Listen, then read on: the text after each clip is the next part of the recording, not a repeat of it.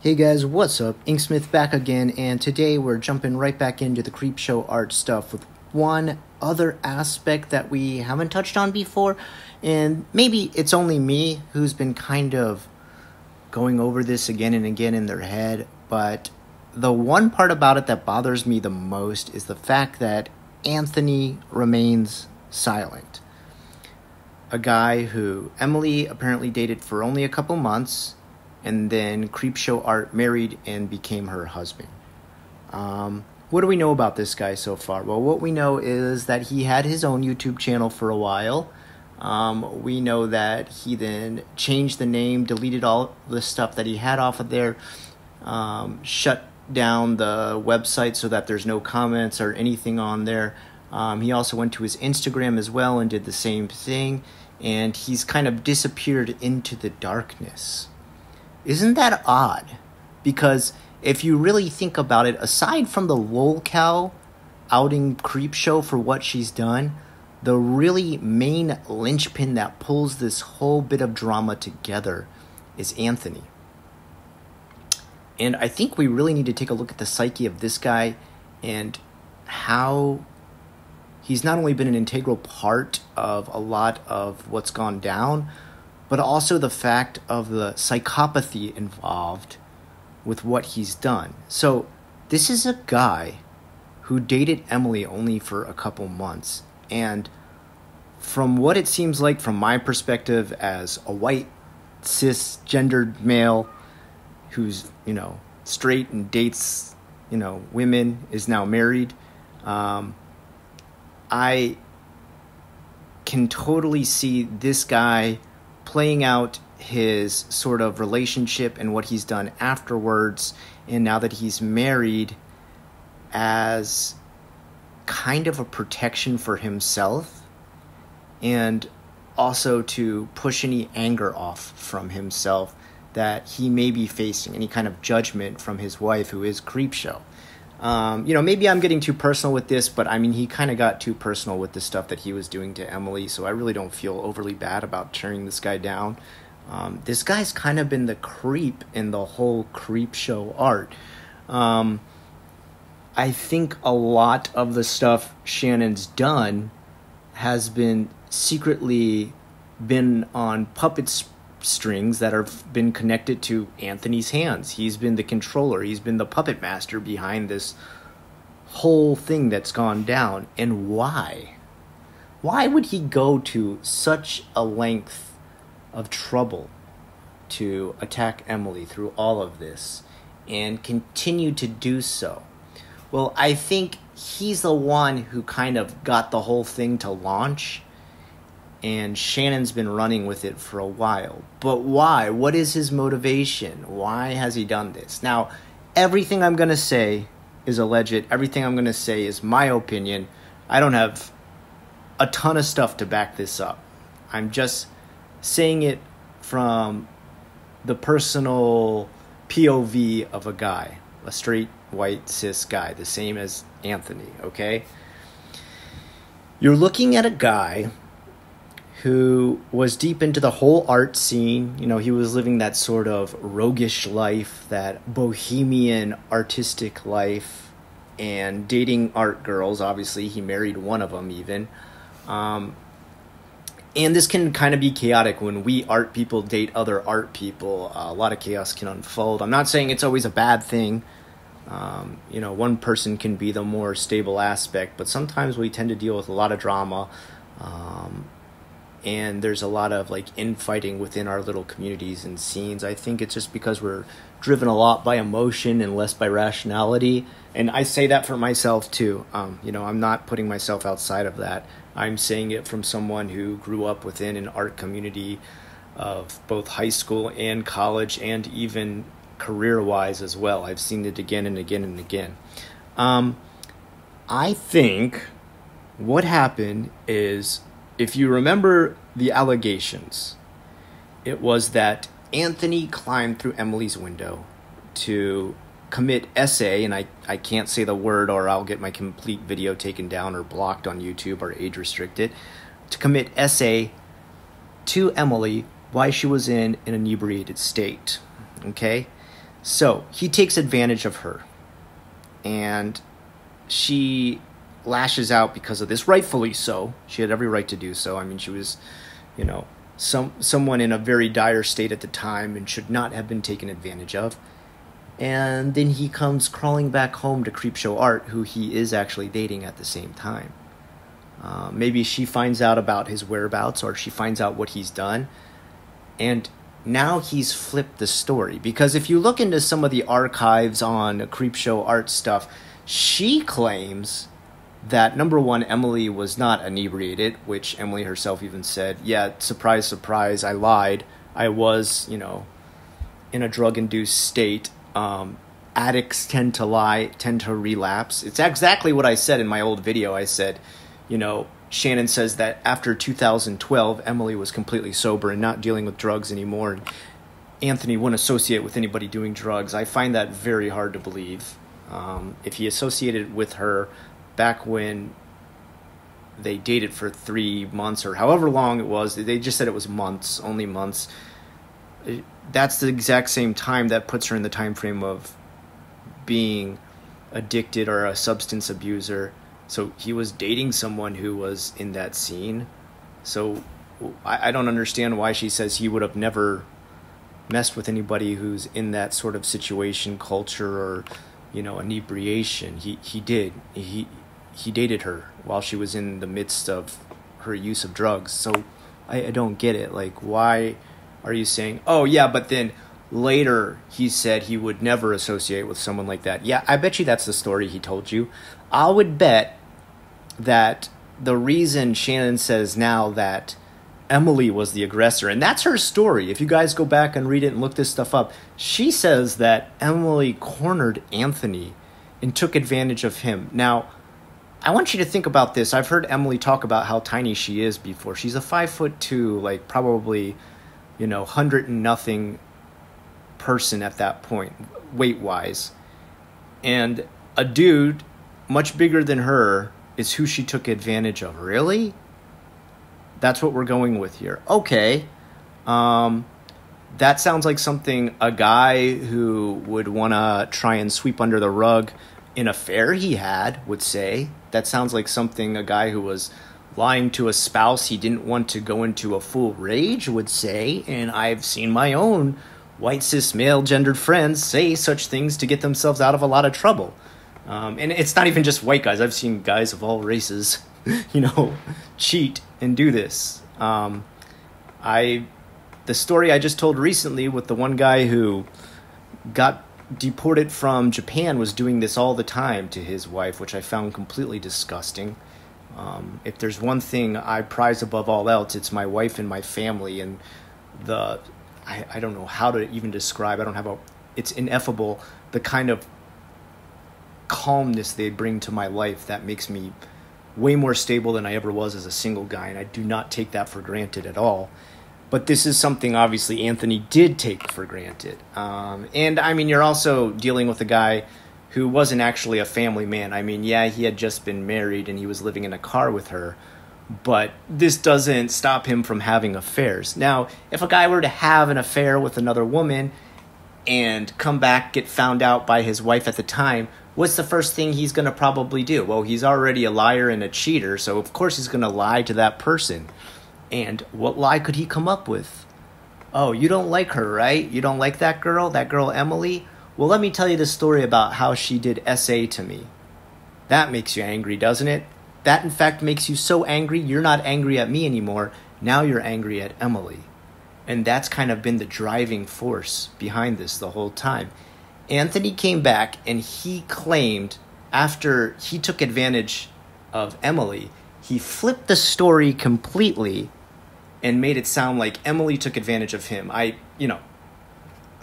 almost want to say logistically it would be impossible.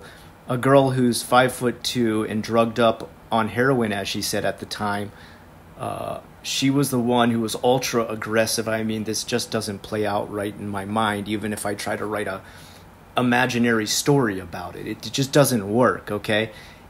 And now, ever since that one linchpin that connected Emily and Shannon, Anthony, there's been this vengeance, this absolute uncontainable rage and stalking that's been done by Shannon. And when it really starts to get ultra aggressive is around the time that you see this all stuff starting to happen. I think before there was a lot of jealousy. I think she was jealous of the fact that probably Emily had dated a guy she wanted to date and eventually marry. I think she might have been jealous of the fact that she had other aspects of her life, like an art career, a YouTube channel. She had her anime channel even back then. And I mean, think about this. She not only had that anime channel back then, it was under 1,000 subscribers.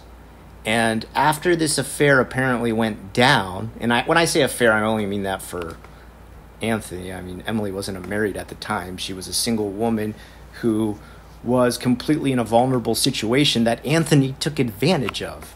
And also this other thing about, well, she couldn't have possibly crawled through her window and done this to her because she was living with her dad. I don't know about you guys, but when I was a teenager in high school, I met some of my girlfriends doing that. I hung out with them. Their parents just never came into the room. They left their window open. I crawled in. Obviously I wasn't there to take advantage of them in a drug-induced state. We probably just sat there and watched TV shows. But that was an easy way to get in, and we were never detected by their parents. So I don't understand how that makes it impossible for him to sneak in, especially when she's in a state of barely being conscious.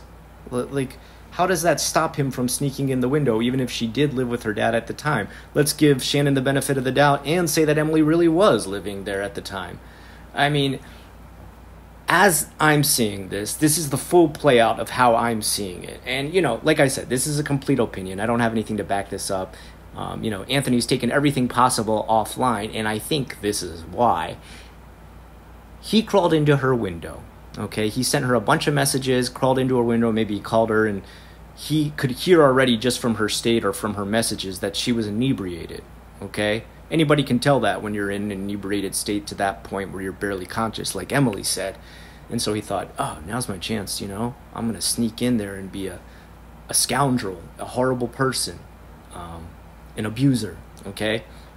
And that's what he did. He crawled in there. He did that, all right? He did his horrible deed. He crawled back out. He got back home. Maybe Shannon didn't find out right away, but something alerted her to the fact that she didn't know where Anthony was one night. Well, maybe, and this could be Emily who alerted her to it, or it could be another friend who alerted her to it, or maybe Anthony somehow gave himself away, but she found out that's where Anthony was that night. Now, of course, right away, she wonders, what exactly went down? Why would you be sneaking into this other girl's window who used to be your ex-girlfriend?